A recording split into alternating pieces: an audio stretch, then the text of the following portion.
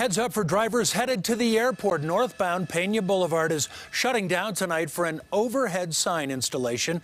The work's set to get going at 11 o'clock tonight. It will stay closed until 4 a.m. Tomorrow, Peña Boulevard will close between 75th Avenue and Jackson Gap.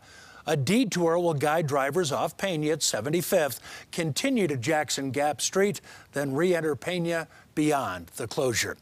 DIA warning passengers of delays up to an hour. They say give yourself plenty of extra time if you have a late night flight.